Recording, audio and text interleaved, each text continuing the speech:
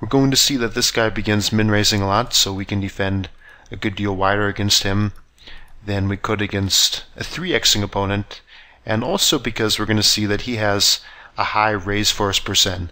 So he's raising 70% of buttons, which isn't shocking by any means. You'll definitely see other players with a raise force percent like that, but it's on the high end. King 3 suited, we're going to check back here. We have 5 or 5.5 outs with a gut shot as well as a backdoor flush draw, plus we could be good. And there aren't too many better hands that are going to fold. Pretty much rebet. We're looking to fold out ace high or charge a 10, but we're going to often check back ace high or king high on a really connected flop like this that hits his defense range pretty hard. Once he shows more weakness by checking the turn, we're going to semi-bluff when we pick up a flush draw, and he calls. So we've got to put him on a range at this point. After he checks twice, most likely hands for him, he could have a 10, but a lot of the time he's going to have a 9. If he has a jack, he probably bets out the turn. He could have a 5, so probably a 9 or a 5 are the most likely hands for him. And so it's unlikely he's going to call too big a bet. This would be the biggest you'd really want to bet here, even though you have a strong hand, because pretty much we're hoping that he hero calls with a 9 or a 5. So 7s are pretty much the same category there. And obviously he didn't give us much credit after checking back the flop. After we check back the flop, that is. King Jack suited, easy open. He 3-bets us. Now, given that we're going to see from the match as a whole that he has a 3-bet percent of 24, it would actually be fairly reasonable to just jam on him here. But at this point in the match, I didn't know that his 3-bet percent was going to be this high. It was his first one. And so, since King Jack suited plays well post-flop, I elect to call, getting 2-1 in position, and take the flop. Obviously, really bad flop for us, and rather than get super stubborn in a huge pot, I just bail.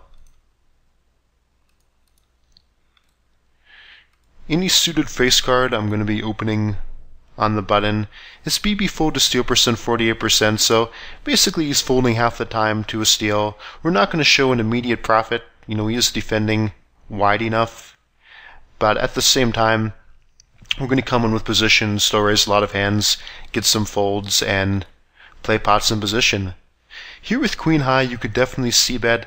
If you did something like 40 to 50 would be plenty.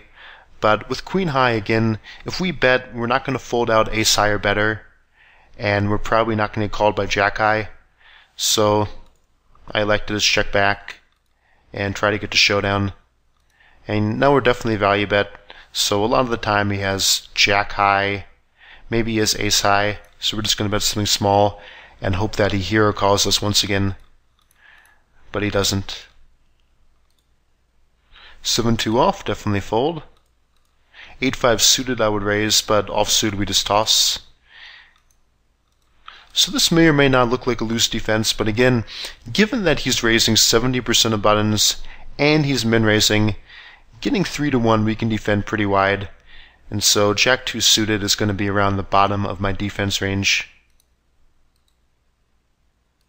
And when we defend, generally when we miss, we're just going to be check folding, but if we do have any decent hand or draw, we'll often get a check raise. And if we have a hand like bottom pair, ace high, we'll often check call and just try to get to showdown cheaply. And king 4 is similar to jack 2 suited, about on the bottom of my defense range. So at this point we're just trying to showdown, and we toss it. You can make some argument for calling here and open to showdown king high, but some of the time he even has ace high. You know, it's not necessarily a nuts or nothing spot.